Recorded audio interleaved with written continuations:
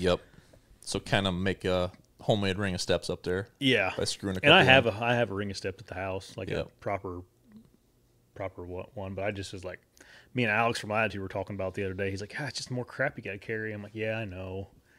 But if you were on private, now obviously public, so you got to follow the rules and all that. But like, you could just take them screw-in steps, and those Cranford ones are real, dude. The company is called Cranford, and they make like premium screw-in steps.